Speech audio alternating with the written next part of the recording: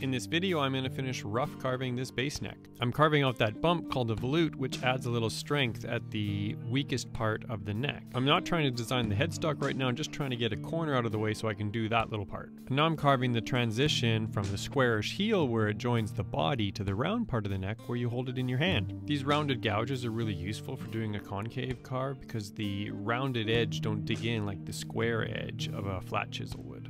So in between those two carves, I just keep adding controlled facets to this geometrical carve because that keeps the carve fairly symmetrical until it gets to the point where you might as well just use some sandpaper.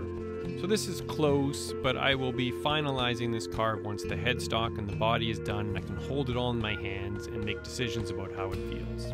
Follow for more steps in this lightweight base build from scratch.